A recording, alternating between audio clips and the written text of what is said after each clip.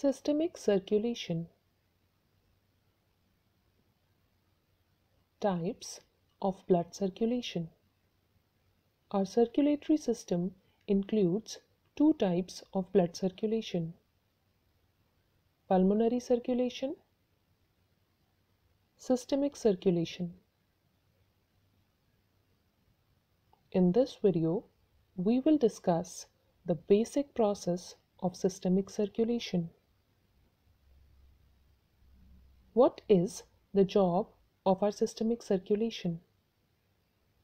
Systemic circulation of blood supplies oxygen and nutrients to all body parts through a large network of blood vessels, and also removes carbon dioxide and other waste products from them. This part of our circulatory system involves blood circulation between the heart and the whole body.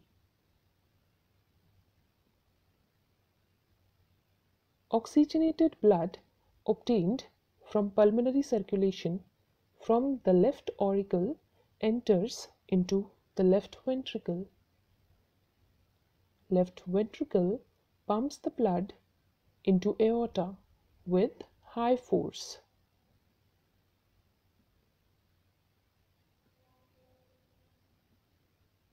Aorta divides into several arteries that carry the pure blood to all body parts.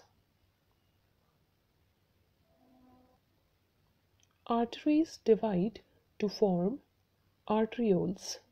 At the cellular level, arterioles divide to form microscopic systemic capillaries that supply blood to each and every cell of the body.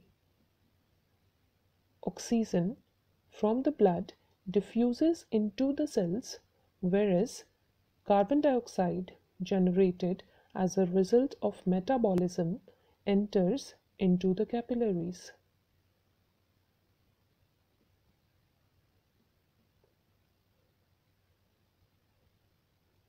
Capillaries combine to form veins, and veins combine to form vena cava. The carbon dioxide rich blood or deoxygenated blood from capillaries enters into veins, and from there into the vena cava.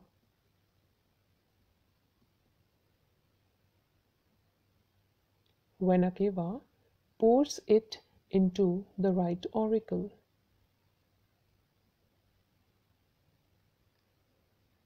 From here, the blood enters pulmonary circulation and the cycle continues.